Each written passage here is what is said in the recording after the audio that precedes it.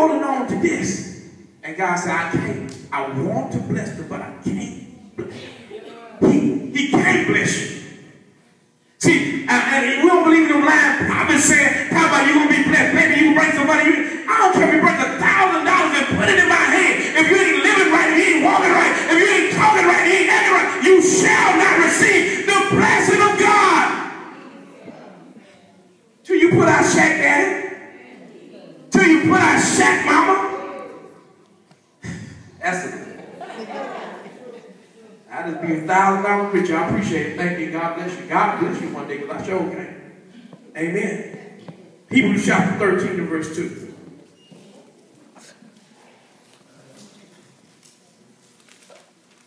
Amen. We're going to be wrapping up soon. But I believe there's somebody in there that wants Hebrews 13 and verse, first let's go to Hebrews 11 verse 13. Then we'll go to verse 13 and verse 2. Hebrews chapter 11 and verse number 13. Are we there yet?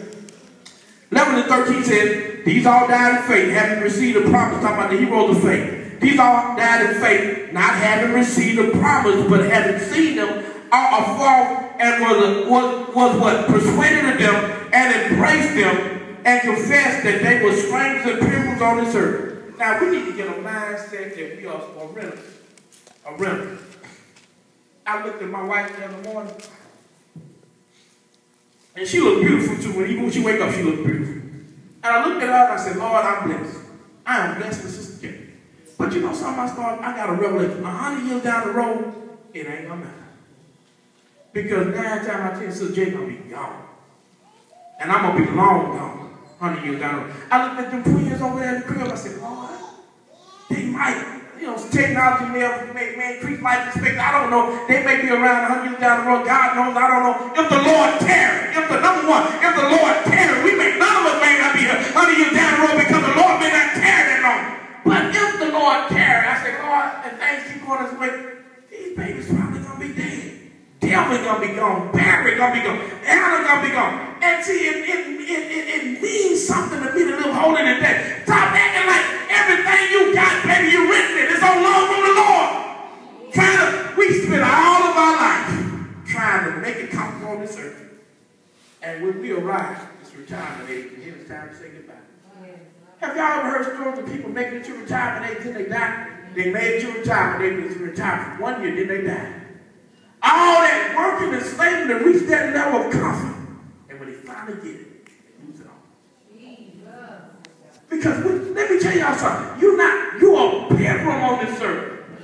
The old folk was right. We're that pilgrim passing through this barren land. It's a process of time. God is only living the days and months and years. I don't have time to walk like the world. I don't have time to act like the devil. I only have a certain amount of time to live this time. I only have a certain amount of time to get my head right and to get in the right place with God. That's why I meet somebody, I don't know whether they want to say, baby, I'm next. I ain't got time for you. Because if you don't know whether or not you want to be saved, the clock on the wall is still going click, click, click, click, click. Last I checked, year 2012 gonna be rolling out of here in less than a month, praise God. If the Lord tarries, and somebody might be gone, and I'm praying over somebody we know before the end of this year, praise God. And if we gotta get it right, we gotta get it right, we gotta get it right now. Somebody, thank God for your husband, but he's just lent to you from the Lord. You look at your children, take a good look at your children. They are just lent to you from the Lord. Yes, they are beautiful to you. Yes, they are that. But guess what? They are lent to you from the Lord. One day, God is going to call in that loan. And they or you are going home. Just lent to you. Why we act like we got forever?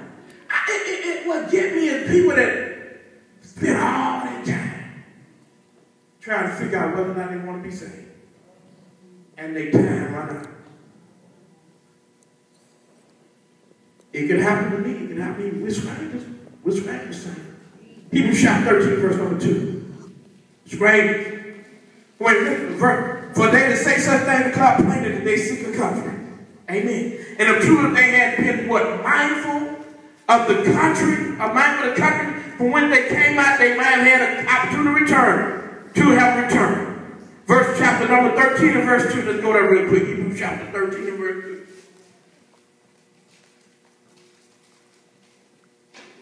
Be not forgetful to entertain strangers, for thereby some have entertained angels unaware. Amen. 1 Peter chapter 2, verse 11. Don't get too comfortable with your house. Guess what? It's just meant to you. And it's amazing. Property ownership is such a joke. So when you die, you're going to take your property with you? That property that you call where your home is at, that's been there for thousands and thousands of years. And guess what? It's been changing hands all the thousands and thousands of years.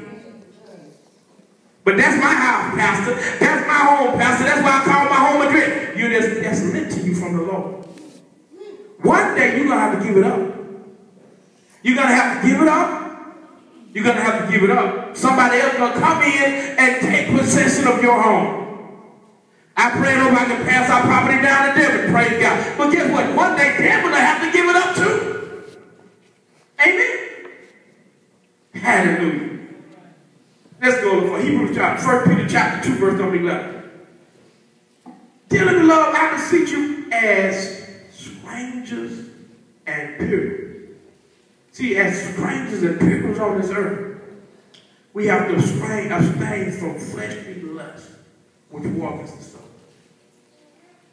You can't be doing this and that and call yourself a Christian. You can't be fornicating and call yourself a Christian. And they say, can I be real? I know y'all don't hear it a lot, but and I know some churches, they let you do that. You know, they let you say, I'm saved, I'm saved, I'm saved, I'm saved, and I can still fornicate, still have a shack dad at home. Let me tell you in a nice little way. Baby, you're really not saved. And if you die, you will lift your eyes and head.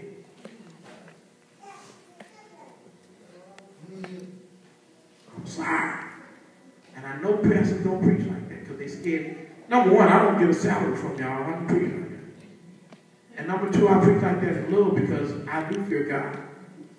I fear God to the point of letting me know that one day I'm going to die. And one day you're going to die. And if you're not living right, you cannot live wrong and die right. Listen to me. I'm going to say it softly and slowly. Baby, you cannot live wrong and die right. You can't do it. You can't.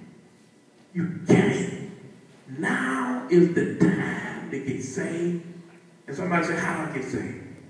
Yeah, don't you want that? One more scripture. I'm going to tell you in just a minute. 3 John chapter 1 and verse 5. Then we're done. Tell you how to get saved. Amen. 3 John chapter number 1 and verse 5. It's probably one chapter anyway. It's just one. It's verse 5, 3 John. Beloved, thou doest faithfully whatsoever thou doest to brethren and to strangers. So the same approach that you approach things when you're dealing with saints in the house of God, deal with the world the same way. Do the world the same way. Show them some love. Show them some kindness. All his bow, all eyes closed. Somebody said, what do I do to get saved, Pastor? Well, I thought you wouldn't ask. First of all, you need to believe that Jesus Christ died and rose again from the grave on the 3rd day. That's number 1. Number 2, Acts 2:38 says, repent. Repent means to change. Repent means to change. You have to change. You have to change. And be baptized. Number 3, be baptized. Every one of you. In the name of Jesus Christ. For remission of sin. Amen. Number 4, allow God to fill you with the Holy Ghost. With the evidence of speaking in tongues. Number 5, teaching apostles down. Perhaps there's someone in here today that want to change. That want to accept the mantle of being a stranger, being different. That want to be different. That's got the courage enough to be different. God is calling you today. All heads bowed, all eyes closed. Would there be one that want prayer, want to make a change today? Want to be saved for real? The Lord is calling. God is calling you.